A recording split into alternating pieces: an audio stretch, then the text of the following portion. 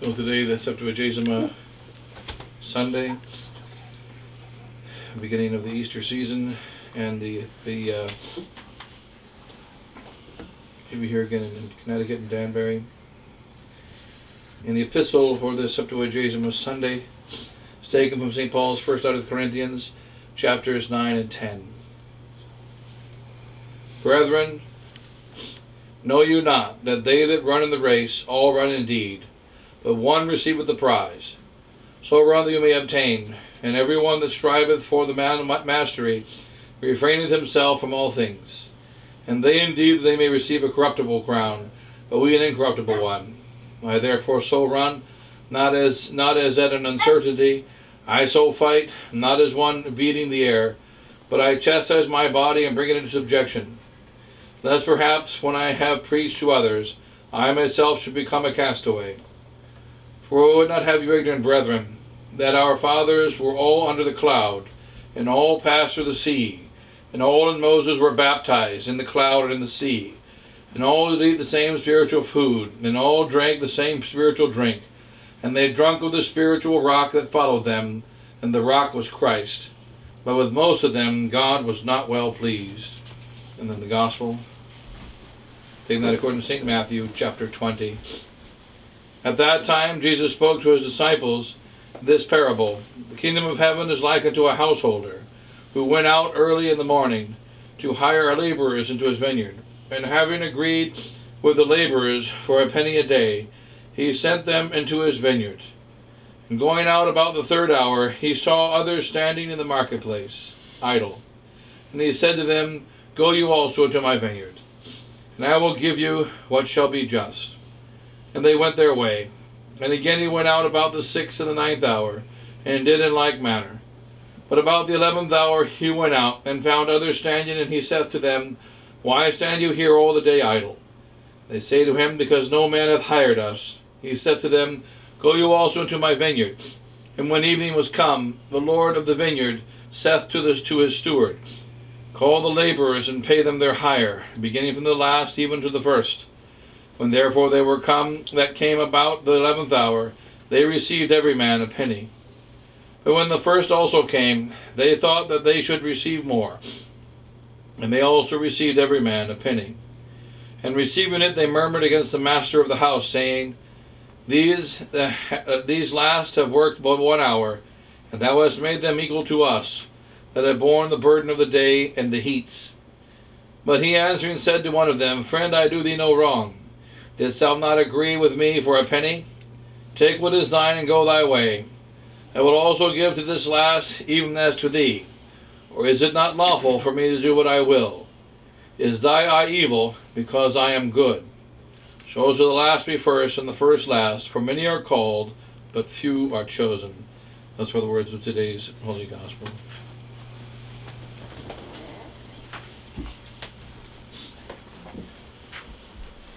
In the name of the Father, Son, and the Holy Ghost, amen. Today used to be considered, in the first 1,000 years of our church, the first day of the liturgical year. That's good. The first day of the liturgical year. Today used to be considered the first day of the liturgical year, is Septuagesima Sunday, and on this day we have the reading in the breviary from the Genesis chapter 1. In the beginning God created heavens and the earth. And also let's consider the beginning of the year, because we're preparing for the most important thing. And we see a shift that's happened in our church, especially in the last 500 years, and particularly more recently. And that is, in the early days of our church, the only foundation was of all things supernatural. Whether I can be faithful to a wife, or faithful to the duties of priesthood, or faithful to the duties of a child, or perform any moral action, the only way that's possible is if it's built on the solid foundation of the true faith. That is why the very first thing that a priest asks a baby when they come into the church, What dost thou ask of the church of God? Faith. And then what is the answer? And what does faith offer to you? Eternal life. So in the very beginning, if we receive the sacrament of faith, and faith gives eternal life. And then when St. Athanasius wrote his creed, and he said, without this, Man can only be saved by the true faith, without which it is absolutely necessary, or absolutely certain, that every man shall perish. So St. Athanasius puts into his creed the very first words, that one must have believed in God, the Father Almighty, the three persons of the Trinity, and without doubt and absolute certainty, whoever doesn't have this faith will eternally perish. So in the early days of our church, there was an intimate, unbreakable, inseparable connection. Almost like we say in the philosophy class, we say there's matter and form. Matter and form go together. The matter is the stuff something's made out of, a table, and the form is tableness, what makes it table. And it says matter and form, there's nothing between matter and form. Matter and form are glued together. So if there's no matter, there's no form, there's no form, there's no matter. They're always together. Matter and form are inseparable one from another. And so that used to be that way with our faith.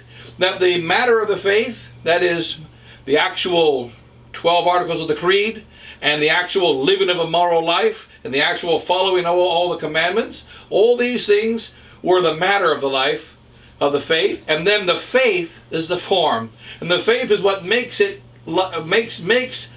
being faithful to a wife valuable, what makes going to confession valuable, what makes fulfilling our duties in state valuable, what makes man moral. Take away the faith, and morality is going to be gone. And whatever morality we have becomes only a natural morality, which is not worthy of heaven.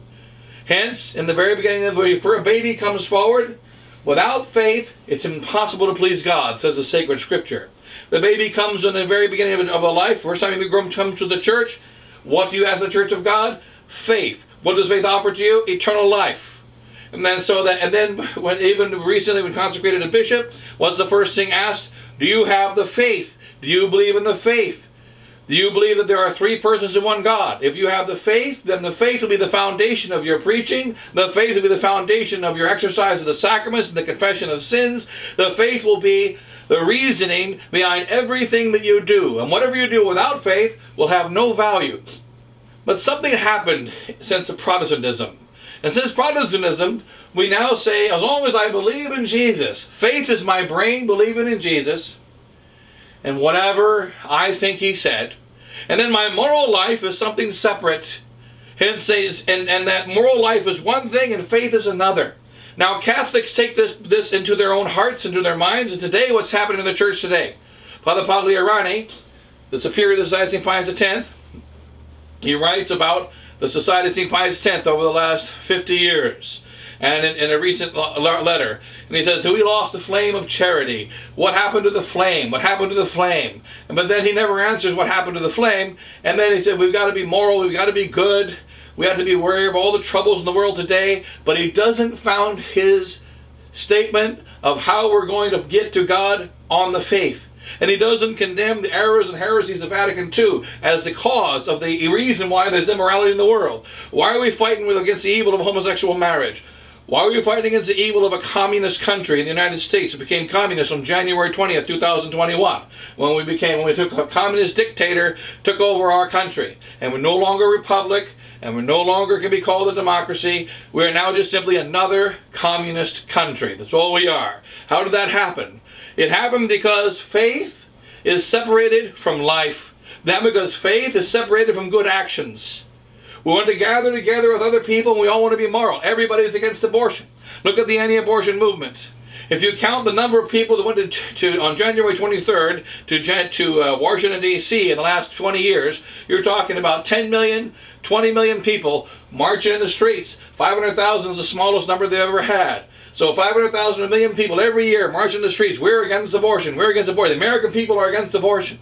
And we want the legislators to vote against abortion because we're against abortion. What has happened during the 20 years or 30 years and now 40 years of the fight, and now 50 years since 1973, the fight against abortion? Abortions have increased. They have not decreased.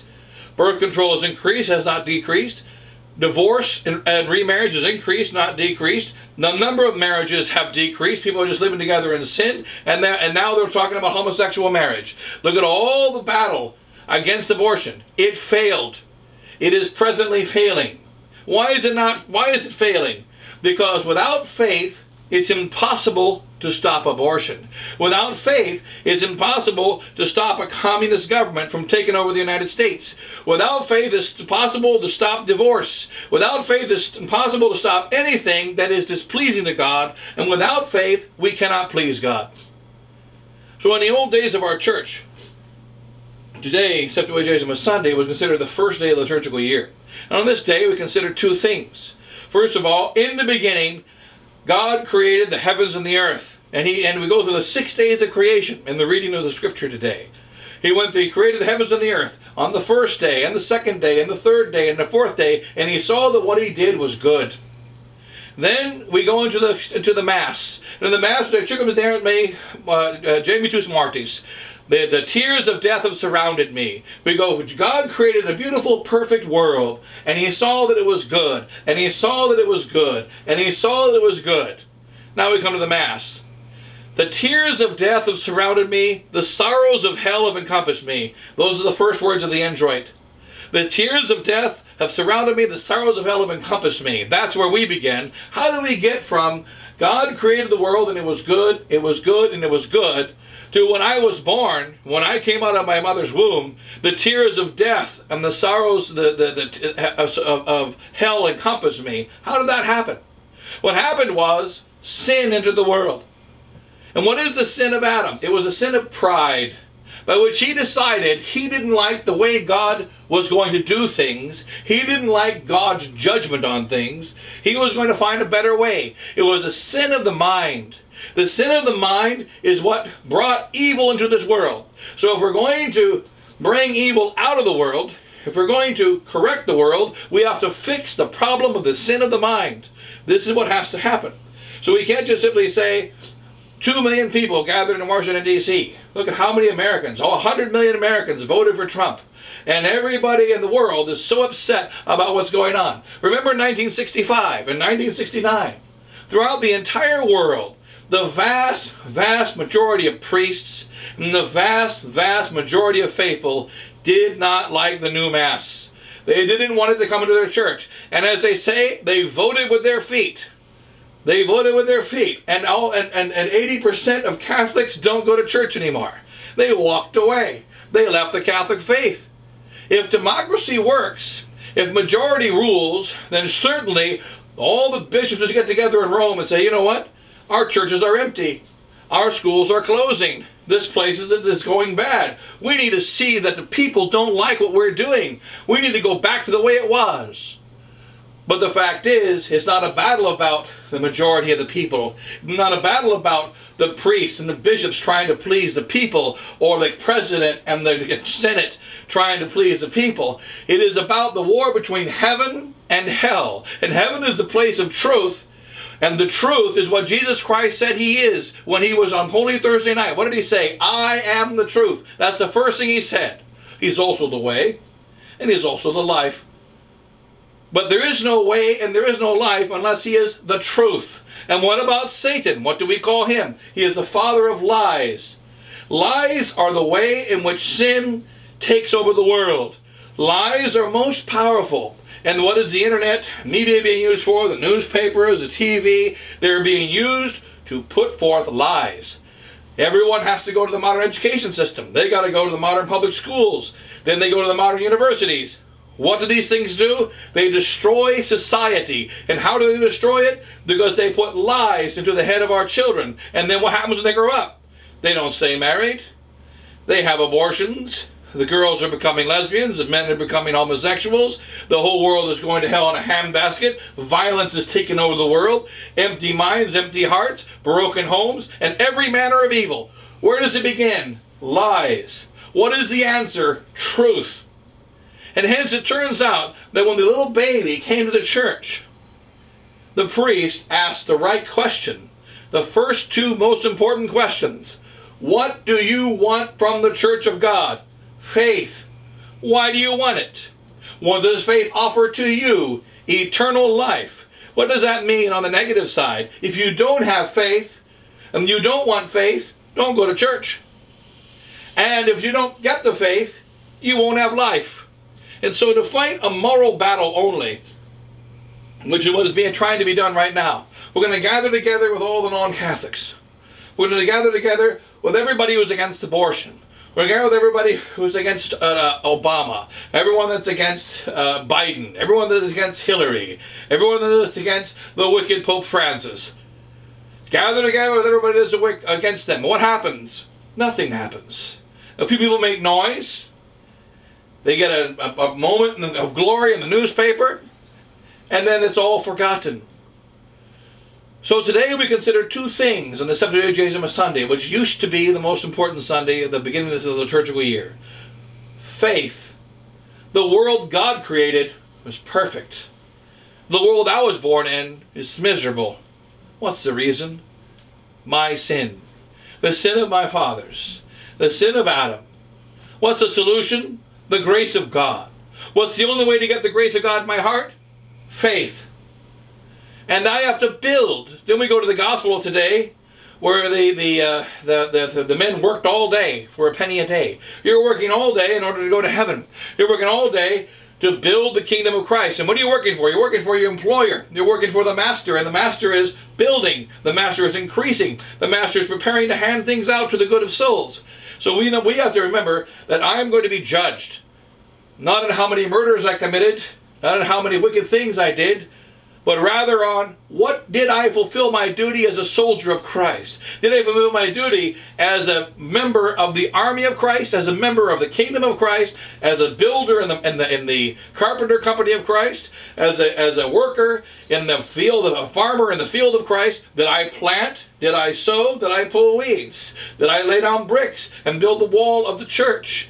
Did I go out and fight in order to defend my country, my kingdom, the kingdom of God, to keep the enemies out? Did I build? Did I defend? What did I do about the kingdom? And so at the end of the day, when the worker comes to get his wages, they don't say to the worker, did you steal today? Did you try to destroy anything today? Did you burn anything down today? Okay, here's your penny. Rather, they say to the worker, did you do your job? Did you build the kingdom of Christ? Then you get your penny. So we work for a penny a day, and there is a sin all around us, and the circumdamudus mortis, the tears of death have surrounded me, the sorrows of hell have encompassed me. But what's the answer? The truth of the faith.